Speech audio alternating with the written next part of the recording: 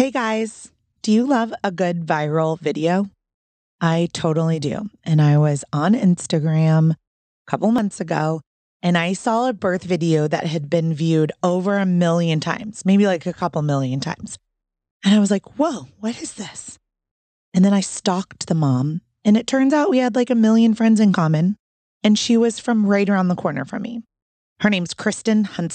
And today she shares about that viral video and being a mom to 7 tiny little humans. So today you're going to get a lot of birth stories wrapped up into one episode. Enjoy and have a fabulous week.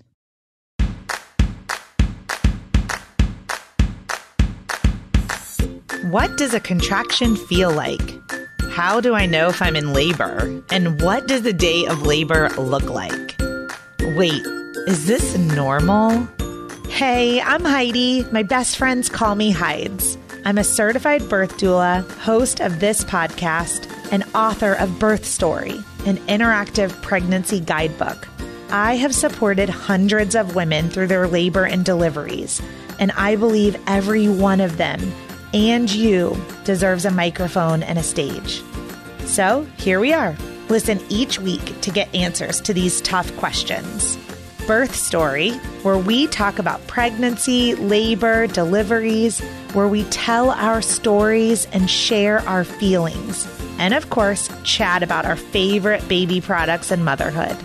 And because I'm passionate about birth outcomes, you will hear from some of the top experts in labor and delivery.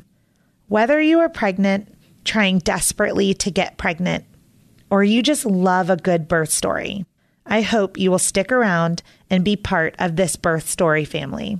Okay, before we get started, I just wanted to thank Anja of useanja.com for sponsoring this episode. If you did not catch my episode with Catherine Cross, who created the company Anja, I hope you'll rewind and listen all about cord blood banking with Use Anja. She is offering all Birth Story listeners $100 off their private cord blood banking with code BIRTHSTORY. Now, let me tell you a little personal story about Anja and private cord blood banking. I am a parent of a child with cerebral palsy.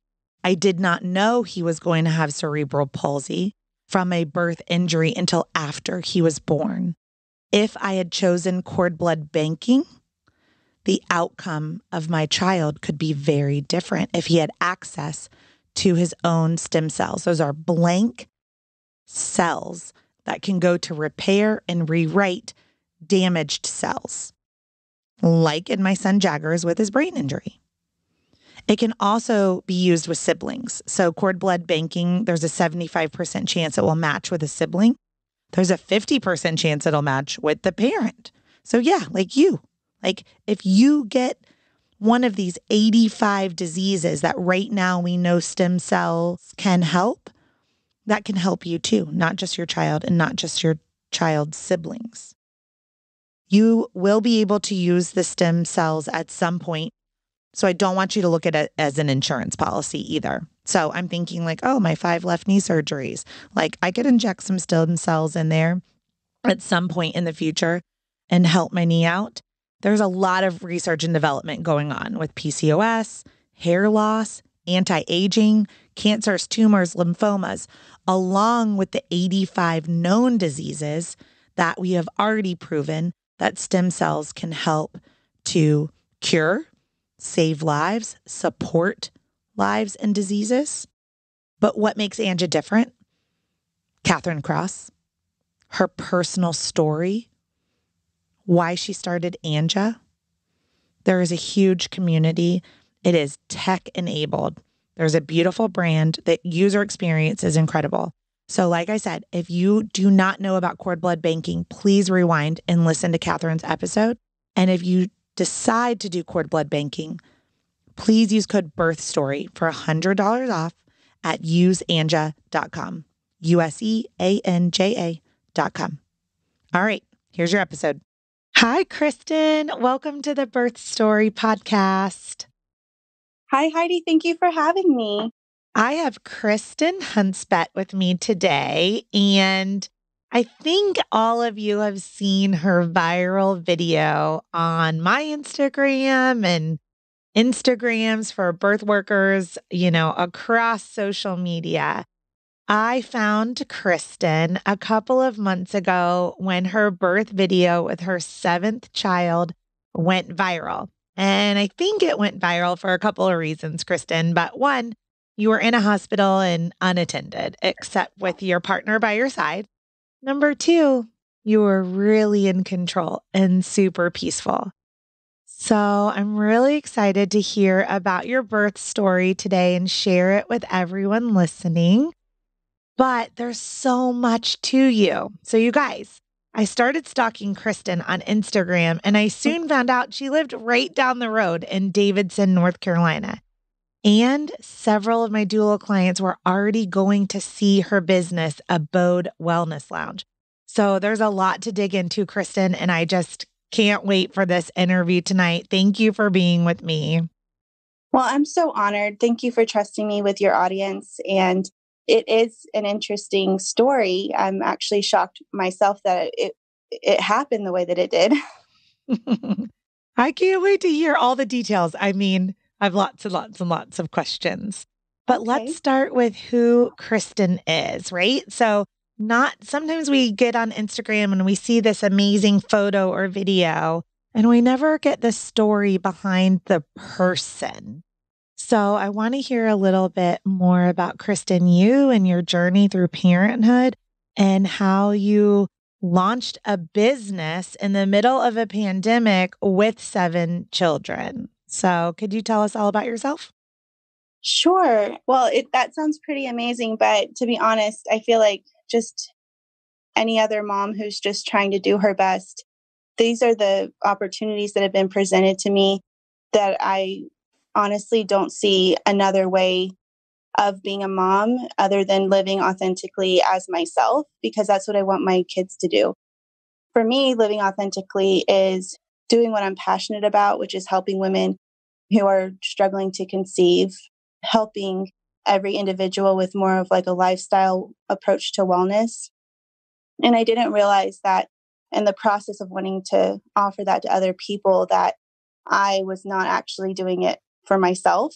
So that's actually what this past year has been teaching me on a very real level, is how I needed to take care of my own mental and physical well-being while I'm trying to offer that very thing to everyone else. My birth story with Leon actually started, I might get emotional. It's okay. I found out I was pregnant this month a year ago, and I was devastated to find out I was pregnant. And there's a lot of guilt around that because I love each and every one of my children so much. They're why I do everything that I do. And I thought I was at capacity, that Abode was my 7th baby, Yeah. And then Abode got shut down and I found out I was pregnant. So it was really interesting, to be honest. The start of the pregnancy and everything was something I didn't realize how much I needed and how much I'm so very grateful to have been able to experience. So we found out we were pregnant with Leon, and Abode shut down. I was in full momentum of opening a business. We had a great soft opening. Then I was sick in my first trimester and dealing with a lot of really hard emotions. And my Let me ask a go quick ahead, question. Yeah. So, Abode was shut down in early 2020. Is that because of the pandemic? Yes. The pandemic hit after February 1st. February 1st is actually my grandmother's birthday, who passed away 2 years ago. And it was just the perfect day for a soft opening. And we had amethyst crystals everywhere because that's her birthstone. It was just really great. How long had you been working to build Abode? Well, I've been a body worker for 11 years in August. It's been my whole career in the making to be able to present to the public a manual therapy approach to fertility and balancing hormones, because it's amazing what we can do with our hands to help people. Just when we introduce blood flow circulation, we introduce nutrients and hormone balance. And the body knows the blueprint. I've been pursuing fertility work for almost as long as I've been a body worker. So Abode it's been something that's come together through the 11 years of being a body worker. So there you are, 11 years of building something, pouring into other women, pouring into your family because you already had 6 beautiful children. And this, you said what you thought was your 7th baby gets shut down. And there you are. How did you find out you were pregnant? Well, I had had one period since my 6th, and it's just wild. We were going hiking in the mountains, and I started my period. And I really wanted to. It was just perfect. I was excited. I had my body back. I was going to get my cycle regulated, start to lose the baby weight. Then I ovulated 2 weeks late from that period. My husband did not get the vasectomy yet. So that was something that we had been talking about, and he hadn't gotten it, and tell me not to have sex with him. And then I do. So, so it would have been the day right before I started my period that I ovulated. And then I didn't obviously start my period. That's whenever we conceived Leon was a day before I was supposed to start my period because I ovulated 2 weeks late. Okay. Do you feel conception? Yes, I knew right away. I knew. I remember the next morning after I got pregnant, we were eating grits and I looked at my husband and I was like, so I'm pregnant. Like I got pregnant I knew it. like yesterday. And he was like, you are a crazy person. And I was like, no, I'm pregnant. I can feel it. Everything in my body is different today.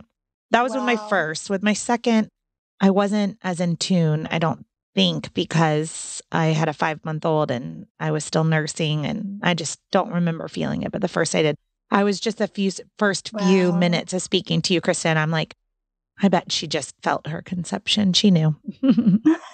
Well, you were right. Yes. That's so interesting that you asked that because I've never been asked that before. But yeah. So you felt your conception. You knew there was number 7 on the way. I want to just reach through and give you a hug because I hear all that emotion, right? Like, if you had this plan and you had this business and it was you time and there's a new surrender, right? A full surrender that had to occur over the course of that pregnancy. And so many people listening today, maybe they're even pregnant with number 1 and it was unexpected. And so whether it's 1, 2, 3, many of us have this moment of that wasn't really what I was planning for. So yeah, and that guilt of like the first few weeks or even months of, everything I do, live, breathe, eat is for my kids. And they saved my life. And just to think that for a second that the 7th baby, that I didn't have a place in my heart for him, or at least that's what I thought it was and still is, devastating to me. But clearly, I live every day for him too. And I'm just so grateful that he joined our family and that we get to be his and that he gets to be ours. Yeah. So when do you think, at what point in your pregnancy did kind of your mindset shift to that surrender? I know there was a time, I can't say definitively an exact day. I know there was a shift in mindset. I think it was that I didn't feel capable or worthy of him because I had those feelings, and it put me in a very negative momentum. Once I started to feel worthy of him again, we just fell in love. We couldn't, even from, feeling his first kicks, we just fell completely in love. Actually, I can tell you the exact day. Okay, let me just rewind a little bit. Okay, it was Easter because we told the kids. And as soon as the kids started getting excited and learned of him, then I felt like their excitement could carry me through, That was what changed.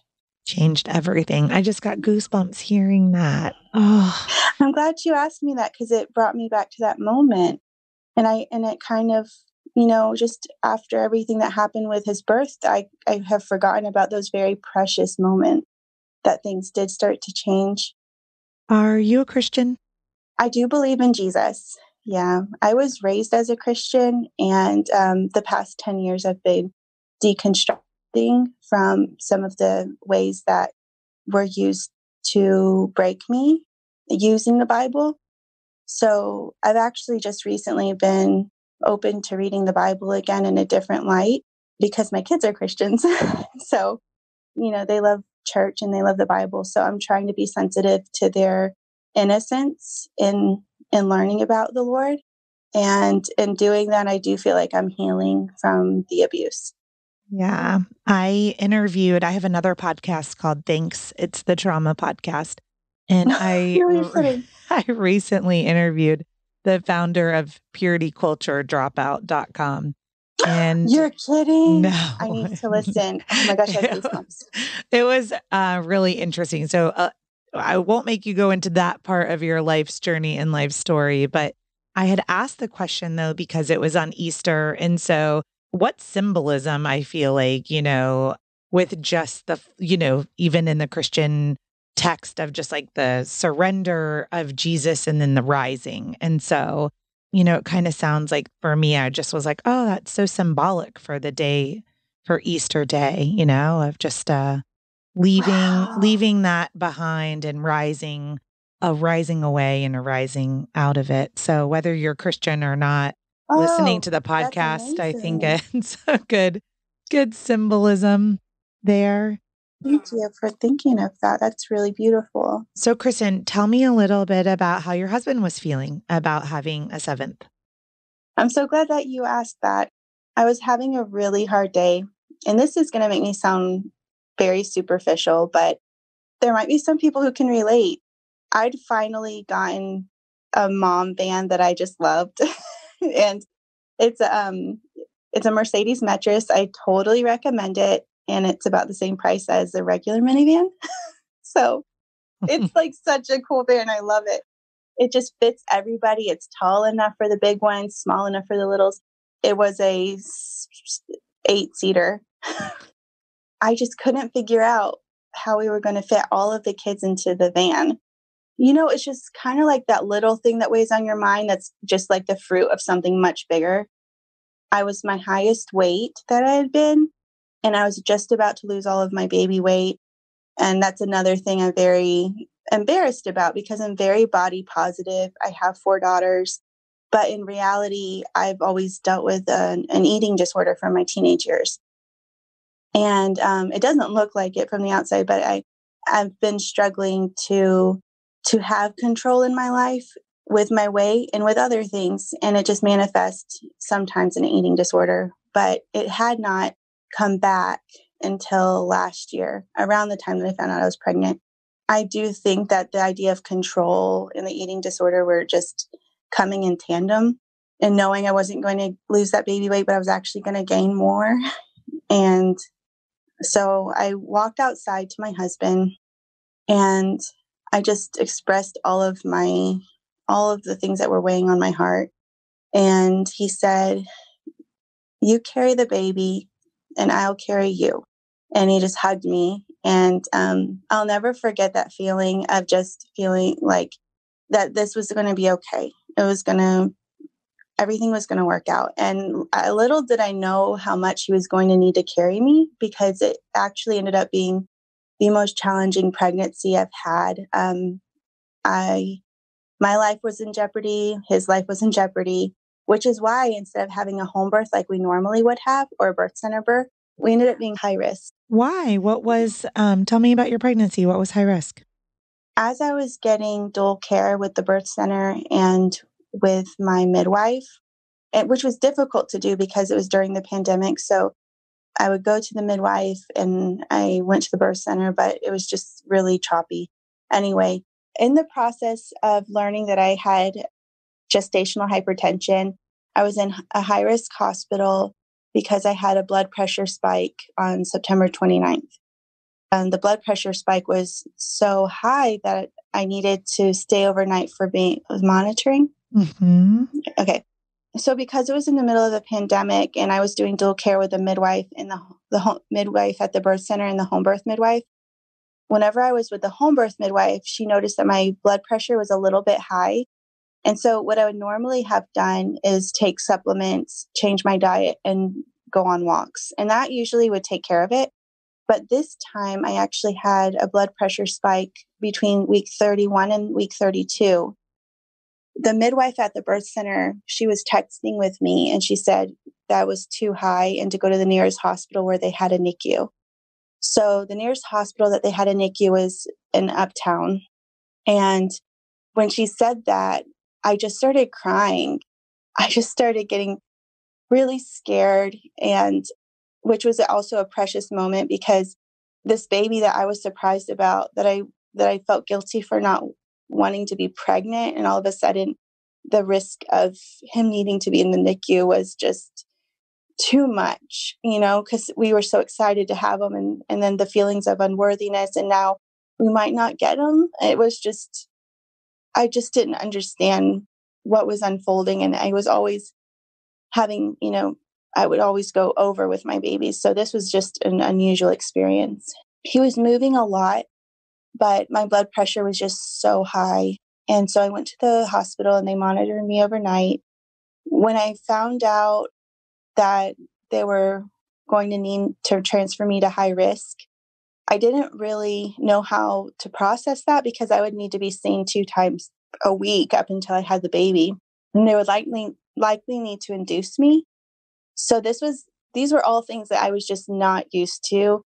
Pretty soon after they told me, I just understood that that was the process. This was something that needed to happen, that I needed empathy, or just for whatever reason, this was going to be our story. And with all natural births and home births, where I catch my own baby and all of the things, now I was going to have a high risk hospital birth. It was just a different place to be in, especially at 31 and 32 weeks. And to not know what, the next few weeks were going to look like.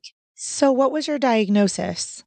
Ultimately, it ended up turning into postpartum preeclampsia. And it started as gestational hypertension? Yes. Mm-hmm. So for the audience listening, there is a difference between gestational hypertension, which is elevated blood pressure. There's a lot of criteria that goes behind it, but it's typically if your top number is around above 150 and your bottom number is above 90 and you have 2 of those readings in something like 4 hours and then another week apart, we get an official diagnosis of gestational hypertension. That's different than pre-E or preeclampsia, where there's protein in your urine and different markers. But it can often lead into what Christan's talking about, which is postpartum preeclampsia. And eclampsia means seizures, so a pre-seizure state. So very scary. And so they weren't going to let you go home. That's correct. And they had talked about inducing me within even those weeks if it had stayed high. Thankfully, through being monitored, it wasn't going as high as it was whenever I was admitted. But what would happen is it would spike in the middle of the night. I would call the ambulance, and I have multiple times in the middle of the night with a high blood pressure. And what were your symptoms, Christan? I would wake up with my heart just beating like out of my chest, and my hands were cold and clammy. The baby would be moving fine, sometimes a little too much is what I was thinking, but they said that, if he's moving, then that's good. Any blurred vision or dizziness? I had spotting in my vision, and then also some dizziness. Yeah, exactly. That's what it felt like. And just seeing different spots and things. Yeah. I want to just shortness of breath was a big one, and terrible heartburn. But because I had heartburn anyway, I didn't correlate the two, but it ended up being one of the symptoms.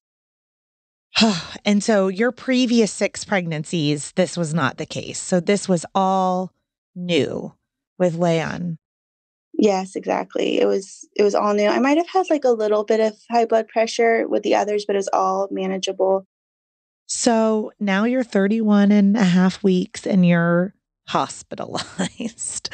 I Yeah. mean, in the middle of a pandemic, I cannot think of anything more excruciating, to be Yeah, honest, you Kristen. know what made it harder was I had not been talking with my mom because I needed to just go inward, and we were having some just having some strain in our relationship. And I really love my mom, and she's such a good person. I just needed to preserve my energy because I don't get along with my stepdad. So while I was in the hospital, it was the full moon, and I get a phone call that my brother had third-degree burns, and he was in the emergency room in Mississippi. And my mom was in a partial coma in Concord, and she had ketoacidosis, and we were not even sure that she had diabetes, but she was in coma. So on the full moon, all three of us, we were all in the emergency room and been admitted. Well, that's And enough it to was make your blood pressure crazy. go crazy. You know what was wild is they let me go so I could go see my mom. And I was the only one who's going to be allowed to see my mom in the emergency room. I didn't know if I was ever going to see her again, to be honest, because she was in such a bad state. Thankfully, she pulled through, but that's actually that brought us back together. We've been talking ever since, but man, it was hard. How's your brother? He's doing good. I saw him a few weeks ago. He came up for a visit, and his burns he's all recovered. So it's just crazy how sometimes things all happen at once. I was not on talking terms with my brother or my mom. Now we're all talking. So I don't even know what to make of that, honestly. I mean, I think it's really beautiful. And I often, and this is something that I say a lot on my other podcast, on the trauma podcast, is like my traumas tend to all like come all together all at once too. And Wow, I've isn't had it? so many like fall to my knees moments where I am just like, God, I don't understand what you're doing to me. I'm like, I thought you broke me in a million pieces, but then you broke me in 2 million and then you broke me in 10 million. It's like, when are you Yes. going to stop breaking me? So I totally get that feeling of like, I can just tap into that, what you were feeling that night at the hospital on the full moon. And it's just like, Mm, someone let me take a breath. Just want to take a exactly. breath. You know, a phrase I'd been saying quite a lot during that time was, I just can't, my heart is broken. And it's so strange that it ended up being my heart. I just want to give you a big hug. You're okay. One of the reasons I love doing this podcast, Kristen, is because sometimes we need to release. Sometimes we hold things inside that we don't even know we're holding in about our birth experiences and our traumas. And sometimes just talking through them just releases it. And it Yeah, lets you have a thank you. Friday So night. much happened after the birth that like I haven't really processed some of this. Like I was observing and taking it in and seeing the synchronicities, but just being on the side of it is like seeing more of the picture, you know? Yeah. It's overwhelming, Yeah. but you're here and you survived it and you did it and your business abode is open. Yes. Mhm. And your mom and you are connected, and your brother survived, and your husband carried you. He sure did. Oh my word. Yeah. The story is so long. I'm sorry. No, I love every minute of it. And I am beyond excited to share because this platform is storytelling. And you're a beautiful storyteller. And so we're going to take our time while you process and share because we're just thankful to receive it. It takes a lot of energy and effort to tell. And so everyone listening right now is just happy to receive the beautiful words and experience that you have to give to us so that we can learn something from you. Thank you. So take me back to that hospital room after the full moon. You said they let you go to see your mom. Did you have to come back? I didn't for a little while, and I had been seeing the high-risk OB twice a week to make sure that the baby was okay and that I was okay. And my blood pressures were always fine during the day. Okay. And then at night, they would just spike. So it was very scary because no one was open. The only thing I could do, I couldn't drive and I couldn't leave, my husband couldn't leave the children. So I would have to call the ambulance. And go alone? Thankfully, yes. I do remember thinking that the drive was very stressful to try and get a babysitter going all the way into Uptown. We would do a fetal monitoring to make sure that the non-stress test for the baby. Whenever I had my last visit, they scheduled the induction, and I had never been induced before. I was interested to see how that would go because my water will break and I'll have the baby within a couple hours. I didn't know how it would go being induced at 37 weeks, but because I had had the 6 births, I just assumed it would go really fast. And to be honest, I was fully aware that I could have ended up with a cesarean as well, because with inducing at 37 weeks and having hypertension, the baby could have gone into distress, and then, who knows how it would have turned out. So we scheduled that appointment knowing that, we're just doing the right thing for the baby and for me. I've always been pro necessary medical intervention, and this was necessary. In the past, I had my first baby at home. The hospital was around the corner. That put me at ease. And I just knew with her that if I was home and comfortable, that she was going to be born quickly, and, that it was going to work out. And so she actually was born very quickly. My second one was in Norway. My second birth was in Norway with now she'll be 11 years old in August. And that was with a midwife at a birth center in Norway. It was a great experience. It was actually a hospital, but it operates like a birth center because they only have midwives. And that was a really great experience. So I've had 4 home births and 2 birth center births, and this was just a different rodeo. Yeah. So will you take all of us through? So 1 was at home, 2 was Norway birth center. Will you tell me about 3, 4, 5, and 6 really quick? Well, luckily they were very fast, so it actually is not going to be very long to tell you about them. Number 3, he was born at home. I had a little bit of pretermal labor with him, and the amazing midwife came all the way. She lived at least 45 minutes away, if not an hour. She came all the way there in the middle of the night, went all the way home, and came back the next day. She's amazing. With his birth, I had it's like an autoimmune disorder where I have a lot of flare-ups in my 3rd trimester. So I had that going on, but the birth itself was just amazing. He was born very quickly, and my husband and I caught him. He was born in the water. With my 4th, she was OP, and she was born at home.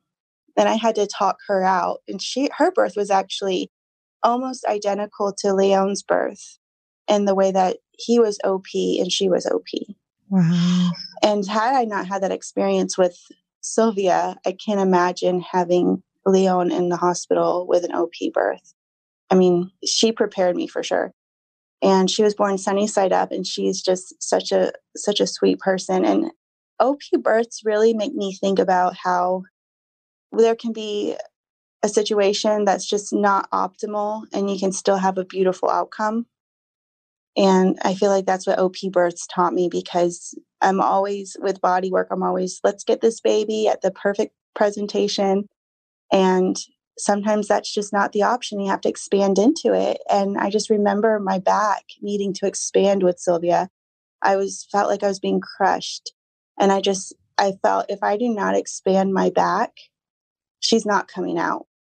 And before her birth, I really didn't know how babies got stuck, because my babies would just come out so quickly.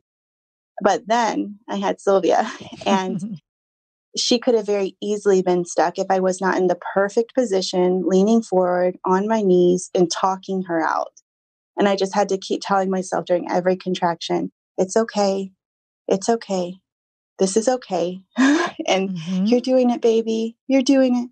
The midwives were just amazing. And they just let me do the most primal thing, which was just get on my hands and knees and talk that baby out. It was amazing. I do remember thinking if the sun comes up, then I'm going to freak out, but it didn't. So she was born.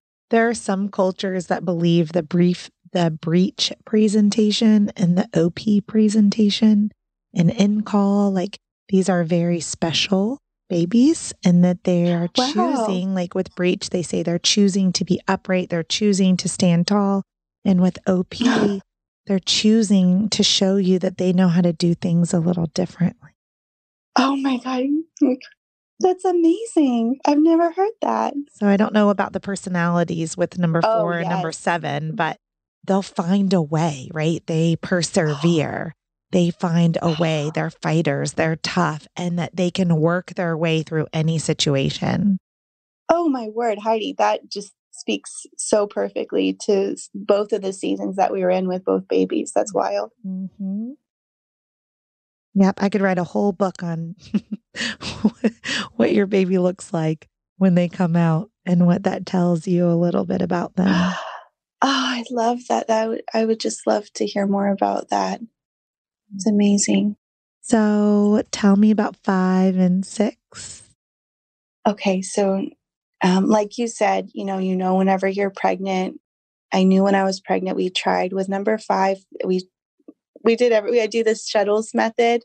So we wanted to have a brother. We had 3 beautiful girls and a little boy. We wanted to have a brother for him.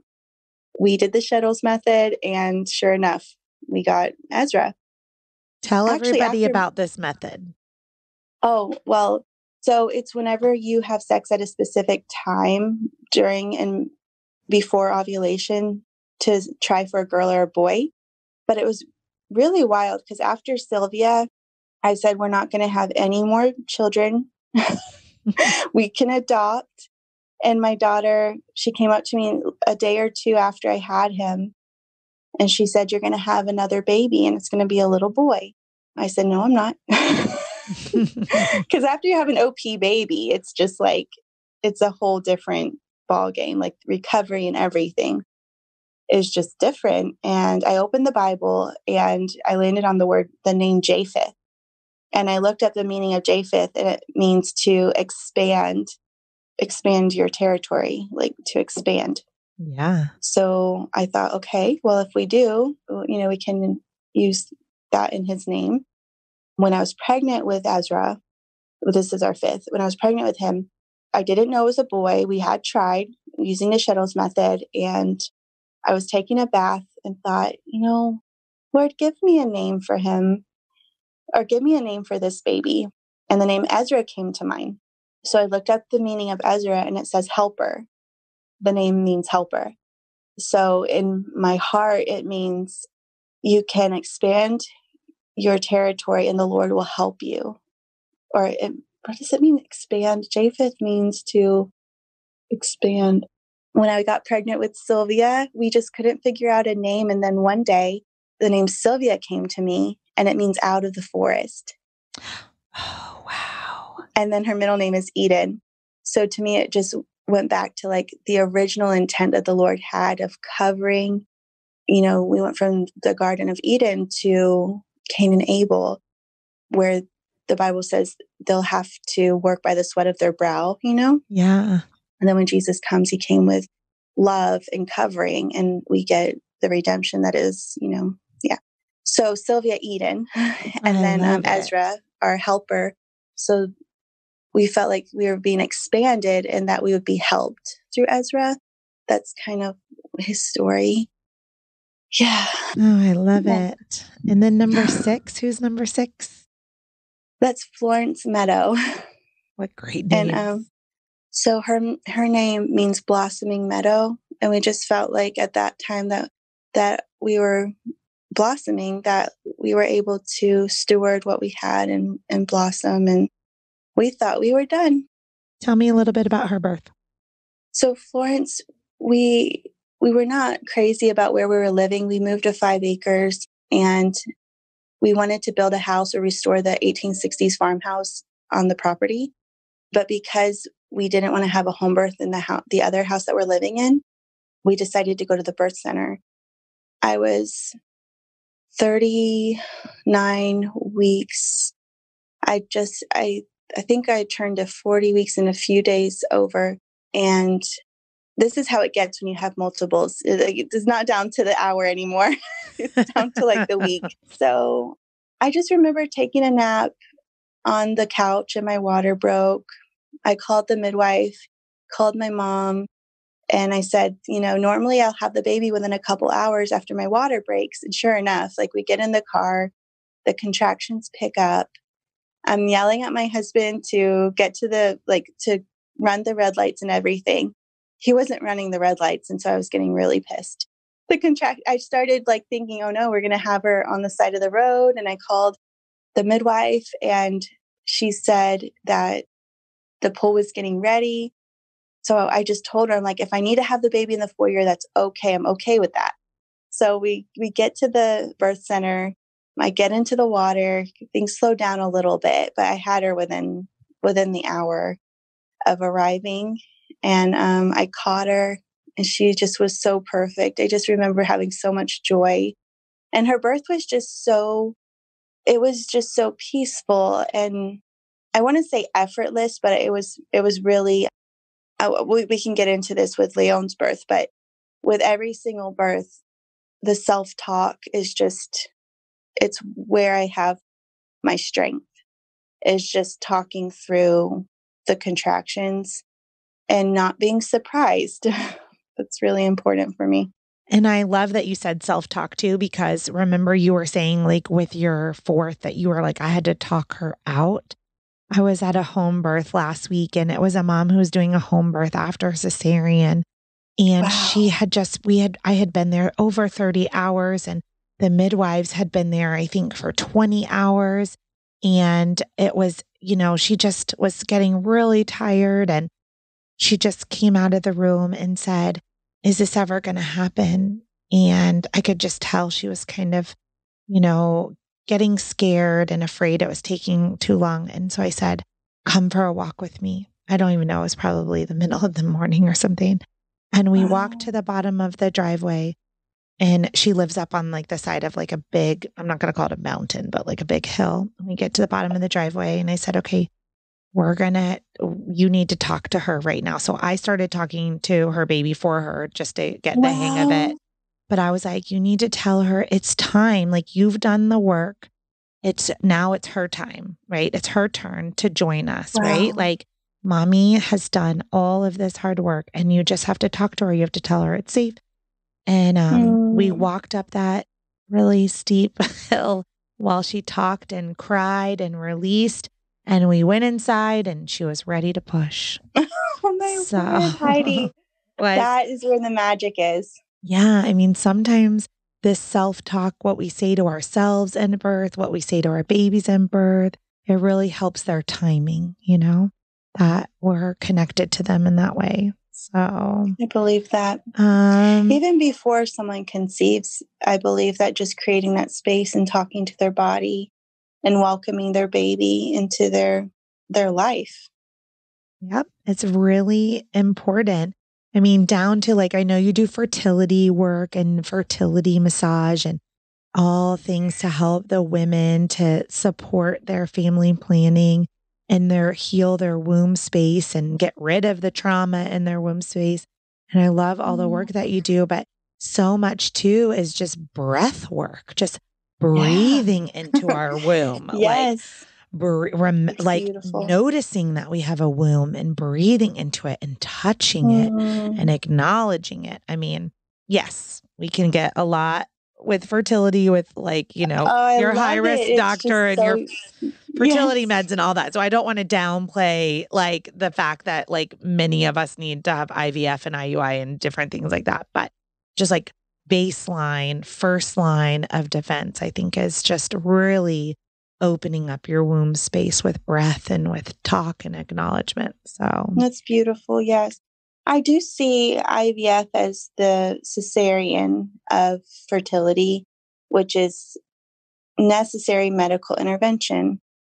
And usually it's the last thing. Sometimes people say, just skip ahead. I'm 40 years old, skip ahead to that. And that's their starting point. But a lot of times we, start here, move there, go there, come to abode, get some healing. Yeah. Everybody has their journey. Mm-hmm.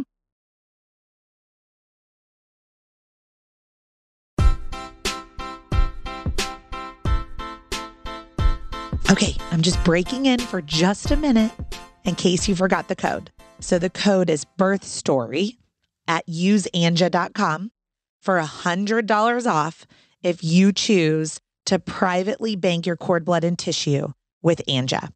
All right. Let's get back to the story. So I heard you say water birth, but that was just for 2 of them. Did you birth all of your first 6 in the water? My firstborn was in the water. My second was actually on my back. She was coming so fast. I just pushed her out on my back. My third was in the water. Fourth was on my knees and out of the water. Fifth was in the water. His birth was really fast. I had Indian food. My water broke. He was out. I wanted to just give you a chance to take a break and a little breath and just kind of have a memory and just give this podcast an opportunity to memorialize some of their stories too. But I want to come back to Leon, and I want to come back to you were having to go back and forth in the middle of the night by ambulance alone. And then they decided they're going to induce at 37 weeks for the safety of both of you. So did they bring you in at night or in the morning? So this is where it gets very interesting. I had been working in my second trimester at abode and just so grateful to be able to work. It helped me move around because at home I would just be sitting down a lot of times just to rest, but it actually was a state of mild depression, to be honest. And so getting up, going to work, getting dressed, taking a shower, and also being able to be part of Abode's growth. We had our opening month and we exceeded all of our goals. That was in July. So we were in full celebration and opening mode. I had wound down work as much as I could. Each of the fertility treatments are about 6 weeks at a time. So I was just wrapping every one of them up and getting ready to have the baby, monitoring my blood pressure, doing the non-stress test. And then I remember starting to have a little desire for the birth and starting to visualize it. Well, I had spoken with one of our clients here, and she said that she really liked a specific hospital that happened to be closer to where we live. And this drive to Uptown was just really weighing on me, especially if I was going to go into labor, potentially not make it to the hospital. That was really stressful if I had gone into preterm labor. So the appointment was on Sunday. And I remember starting to ask a few of my friends and my sister, have you ever heard of an unassisted hospital birth? So this was fully premeditated, just full disclosure. Okay. So I started to ask if they had heard of an unassisted hospital birth. And they said, yeah, that's unlikely. And I had been in many hospital births and I knew that it was slim to none, that I was going to be able to get that experience. But I just started to feel like that's what needed to happen. So I thought, if I'm going to go to Uptown, I probably will be monitored very closely and I'll be induced, and that's just not going to happen. If I'm going to have an unassisted hospital birth, I'll probably need to go to this closer hospital and be monitored there during labor. So the only way that was going to happen is if my water broke prematurely. So in my mind, I thought, if my water broke on Friday or before I go into the hospital, then I'll go to this hospital and they have midwives there. I think that would be a good experience because my client really enjoyed her experience there versus her experience at the hospital in Uptown. I just had it all in my mind and was fully prepared to be disappointed. But what happened was on Thursday night, I'd actually been up with my husband and I said, you know what? I just feel like he's lower. And I had this weird feeling down here above my pubic bone. It just feels like a pull. He said, yeah, you definitely look lower. I said, well, that's good because I'm going to be induced on Sunday. At least he's getting engaged, probably. We're just kind of talking through it. And I go to sleep. And just after 12 o'clock, I woke up to my water breaking. Yep. And so we called the hospital because I didn't know if we were going to be able to make it to. We called the hospital and we called the ambulance because I didn't know if my mom was going to make it to the house to watch the kids in time. So the ambulance comes. I said, my water has broken prematurely. I need to get to the hospital because my baby, I don't know if he's going to be okay. So you decide in that moment, we're going to the closer hospital. Yeah. So this is wild because my water broke and that was the only way I was going to be able to go to this hospital with the midwives that were recommended by my client. Okay. So they could go with you. Who could go with me? So could your midwives go with you? Or were no, you they just... couldn't, but they just had a good reputation. Okay. And scratch that. So you mean you were going to the hospital where midwives worked that you hadn't yet met? So I went to the closest hospital and I show up and I said, my water has broken and I'm preterm. I'm 36 and a half weeks. The young woman who was wheeling me to the elevator, I told her that she was asking questions and I told her that this was my 7th baby. And she said she was one of 7. So I just started crying because I felt like I'm in the right place. Mm-hmm. I start out by getting a COVID test and they hooked me up to the monitors. And they said they have to wait 2 hours for the test to come back. And I said, well, I normally have my babies within 2 hours. And at this time, my contractions were actually kind of subsiding, which was very confusing to me. But I said, once I get settled in, they're just going to kick in and he's going to come out. They just started to continue getting me checked in and the test came back negative. So they brought me to a room. And at this time, it had gone past the 2-hour mark, the 3-hour mark. They were trying to get his heartbeat and they were trying to monitor me. And as the time kept going by, I realized that this labor was going to be different, that he had not come within 2 hours, and they're not able to monitor me very effectively.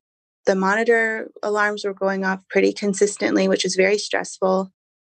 I remember a shift whenever we went from the initial room where I had to be tested negative for COVID, where I had to receive the negative test for COVID, and then to the room that was the birthing room. I thought maybe this is what I was waiting for, and now I'll have the baby. Well, I was introduced to the new midwife, and she was amazing. I loved her right away, and to the nurse. And I just knew that this was going to be the team that would help me welcome the baby. The nurse let me walk around. She had been in the profession for 30 years, and that just made me feel so safe. That she did not have any agenda or expectations for this birth. She was just simply there to support me. And she was an angel. And what was really neat is before they actually had to start me on Pitocin, and I had never been on Pitocin. So she was very gentle with me. And she said she would start low, but she noticed that I had not eaten since the day before at 4 o'clock, because with the type of heartburn I was having, if I had eaten past 4 or 5, I would just be in so much pain. So she brought me a meal. My husband brought me a meal, and I just ate until I was full. And then they started me on Pitocin a little while after that. So she started me very low. How was your blood pressure during labor? It was good. There was a few subtle elevated blood pressures, but it was nothing like what it would be in the middle of the night. So it was morning time, and it stayed really well, actually. And even after I had him, it went down very low and was very healthy. It was wild. Isn't your body so smart, Christan, that your water broke because you were having these blood pressure spikes? So your body took you all the way to the highest point that it needed to go for Leon to be safe. And then your body released your waters because you visioned it and because your body knew that there was an environment inside of you where Leon may be safer on the outside than on the inside, and that you may be safer being with a baby in your arms rather than in your womb. I just think it's so fascinating that your water broke. Of course your water broke, you know? Isn't that wild? Yeah, it happens all the time. This story happens all the time. My moms will say, "Hey, Heidi, you know, they want to induce I'm at the hospital right now. My blood pressure is a little high." And I'm like, "Go home. Your water's going to break tonight." Like your body is going to, if your body is in a heightened state, you're going to go into labor. And they do, you know, if they have patience like you had. Yeah. I mean, it's wonderful. So you're in this hospital room and hours are going by and you're like, what is going on here?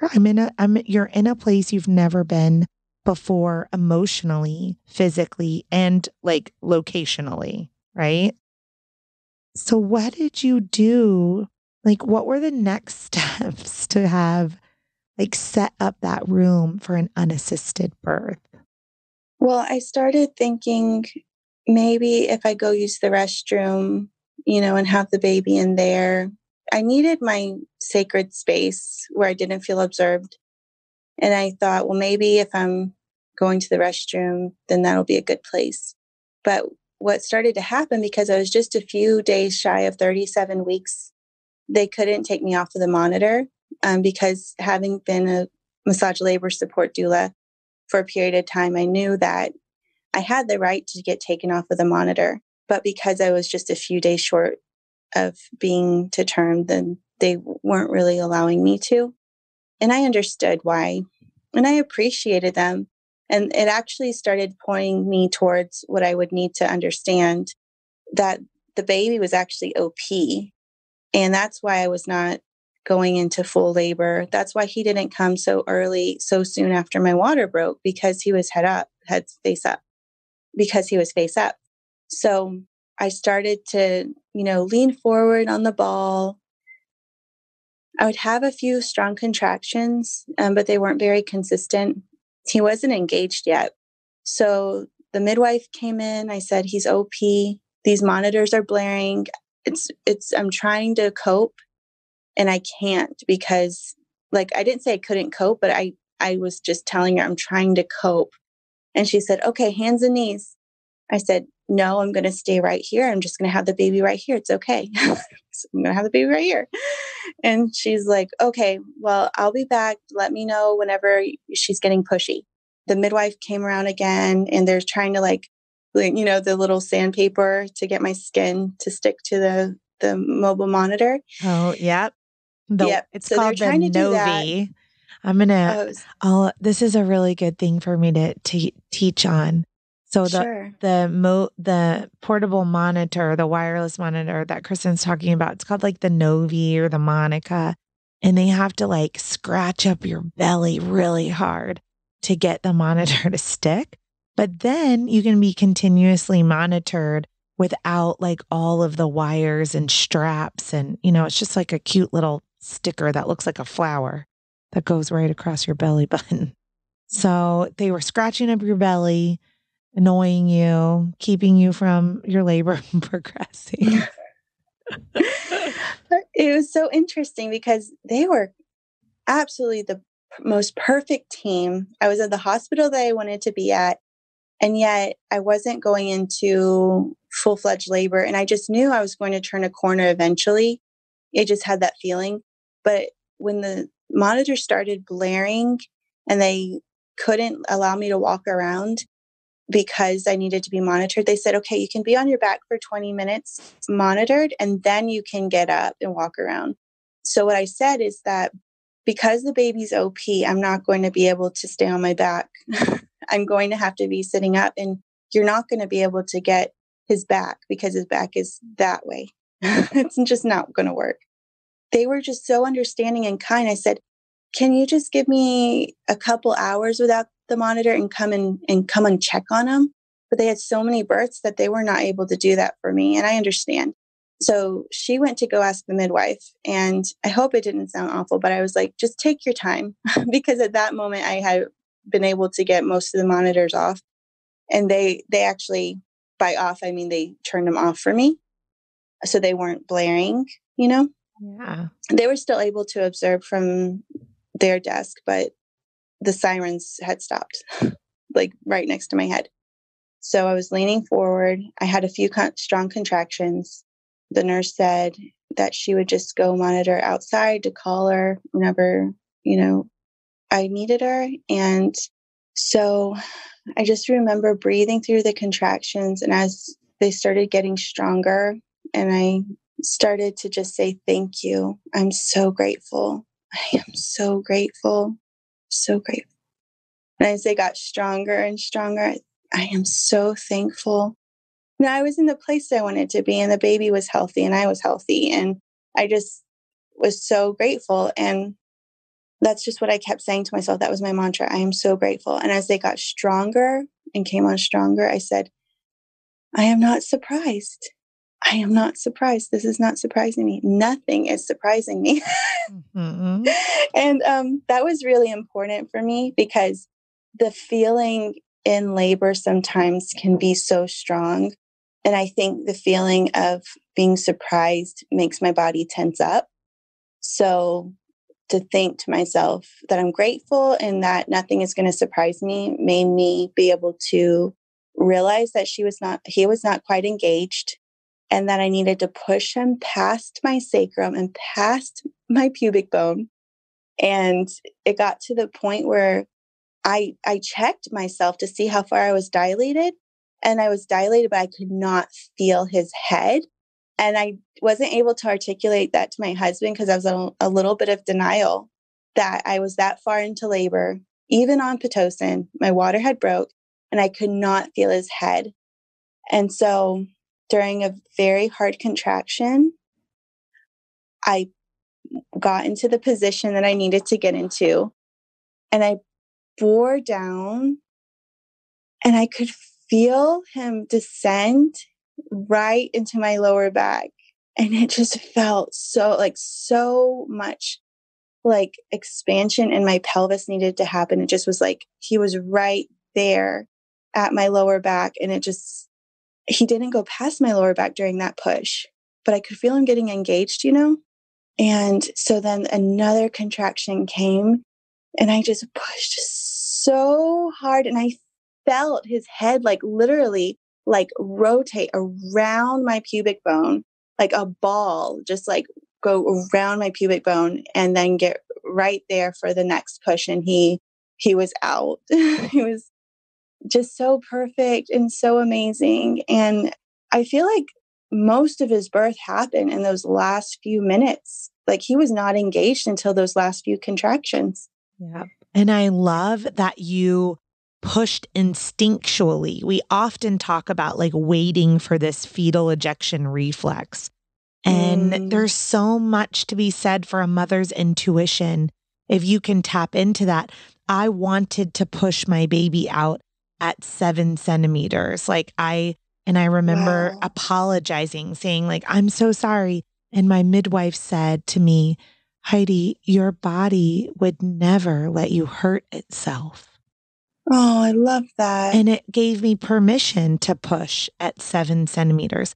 And I pushed the head down into the cervix, and then the cervix disappeared. But it needed me to dilate, to dilate. Yeah. And then that expulsive fetal ejection reflex came. But I am hearing your story and I'm thinking, that's it. It's that innate wisdom, that internal talk, that universe. If we are quiet and we are undisturbed and we are mammals and we are safe and we are dark, we can hear the messages that our body is sending to us. And how amazing. So this video's gone viral. It's unbelievable. This is must be the last push or two that you just described. And your husband is so cute, swaying back and forth. And there's a GoPro or something. When did you say, turn on the camera? The baby's coming. I thought, one of my best friends is a professional videographer and photographer. And part of the experience this time was that I wasn't going to have, my best friend there. And, I thought she'll want to see the birth. My sister will want to, my mom will. And if I do get this unassisted hospital birth, at least I'll have it on film to show the kids. My daughter actually was at my last birth as well. And I always show my kids my birth videos, and they're always very much a part of birth. So that was one of the reasons why I had it up. So had it been filming the whole time? It was about 30, I don't remember exactly how many minutes were actually on film. But because he was OP, I didn't know at what point he was actually going to come. So yeah, that's the last few minutes, really seconds of the birth. Oh, amazing. I was just thinking you were so internal. Like, when would you have opened your eyes and said, hey, turn on the camera? So it makes more sense to me that had been rolling for 30 minutes or so. So Leon comes out, and how long are you? Tell me about those moments, like after he's born. Like, how long are you alone, crying, laughing, staring at each other? Like, whoa. Tell me. It was amazing. So he came out, and my husband said, "Oh, get the nurse." And I said, "No, come get the baby." And so he picks up the baby and he hands him to me. And then he goes and he washes his hands. It's so funny because he didn't wash his hands to touch the baby. He washed his hands because he had touched the baby. And he's like, he's caught babies before, he's just so cute. So we're just like, he's there. And his name is so reflective of exactly what you're describing, just that primal, innate wisdom. For me, his name represents being an able lion. Like, his middle name is Abel, so it's Leon Abel. And Abel means breath of God, or breath. On so many levels, that was speaking to me in that time where I was short of breath with the hypertension. Truly, just before he came out, there was this gasp from me. Mm-hmm. I pushed, and then and then there was this vortex sound, and it was like this vacuum he was coming from, and it was the breath that came from me. It just was like we were all connected, and Abel means breath. And I had a friend who had spoken to me during this past year, and she said that Yahweh is actually best said. I might butcher it, but it's best said. Isn't that amazing? Like, yeah. An inhale and an exhale is how they say Yahweh. So even in our daily breath, inhale and exhale, we're speaking the name of God. Like, we're connected to God. Mm-hmm. And so in a religion that I grew up in, I felt like so much separated me from God, but truly from our very first breath, we're connected to God. It's just amazing. So he was born like that, like that vortex. Wow. It just is wild. It was so wild. Mm. And I just remember the first time that I held him, and I was like, oh, my little Abel lion. And then the nurse came in and she was like, you didn't want me in here, did you? I love her. Oh, isn't she amazing? I love her. What a beautiful birth story. What beautiful stories, plural. Christan, I am just so thankful for spending this evening with you and getting to know you and hearing your birth stories. And I could talk to you all night. Okay, Christan, well, what I do at the end of every podcast is I ask every mom what their favorite baby product is. And you've had 7 babies, and so we really trust you. So can you share with us what your favorite baby product is? Sure. Around my 3rd baby, I was in Norway, and he was only a few months old. And my friend, who's a midwife, brought out this little bouncer. It was just made of fabric and a little frame. And we put my son in there, and he kicked his little feet, and he went straight to sleep, and I was able to eat my food. So that made me really happy. And I thought I have to have one of these for my next baby if we have another one. So we found it. It's just the Baby Bjorn bouncer. I've seen them a lot more in the States now. And yeah, it helps mama eat her food. It helps the baby. It's like the perfect position for the baby's tummy if they're a little bit colicky, because it elevates the baby just enough. I'm all for wearing him and my other babies, but sometimes mama needs a break, and there's no shame in that. I just love the Baby Bjorn bouncer. We will link to it in the show notes. And I also wanted to just share with everyone that Charlotte, North Carolina is an amazing place to be. So if you're visiting and you come to the Whitewater Center, or to come to check out our MLS team that we're getting next year, or maybe you're scouting colleges like Davidson College, please stop by Abode, which is in downtown Davidson, and come and meet Christan. And if you are listening to this podcast anywhere around the country, around the world, and you have questions for Christan about fertility and massage and the body work that she does, and maybe you want to plan a trip in the middle of this pandemic to come see Christan and help her heal something that is going on within you, then Christan, please tell us how everybody can get a hold of you on social media to plan that trip. Sure. I would be honored to work with anyone who's listening.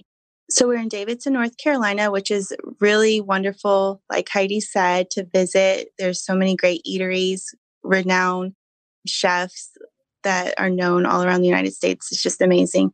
But how you can find me is on Instagram, Abode Wellness Lounge. You can email me at abodedavidson@gmail.com. And then Christan Renee is my Instagram handle. Okay, Christan, thank you so much for everything. And one last question. This video went viral, and we're going to link to it again on both of our Instagrams so that everyone who's listening could watch it again. But what did it feel like to go viral? Since it was this birth that I had felt so defeated from the very beginning, and then to see that going so deep resonated with so many women. On YouTube and on Instagram, it's been viewed over 500,000 times. It's pushing 1 million. It was incredibly humbling, to be honest, because the kind of messages I was getting was that I was brave and that I was amazing. And I think what women were realizing is that they were seeing something in me that they recognized in themselves.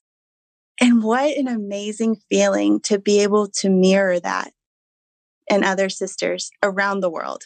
It was just, and it is every day so humbling whenever I get these messages saying, I was afraid to give birth. I'm afraid during the pandemic, I'm going to be alone without my mom, without my sister. And I had viewed them there this whole time. And because I saw you unafraid giving birth, I feel like I can do this now.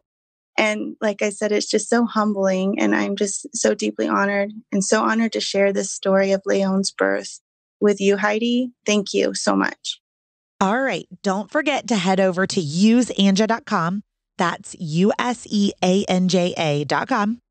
And use code BIRTHSTORY for $100 off when you choose cord blood banking privately with Use Anja. Thanks for listening to this week's episode, and we will see you next week.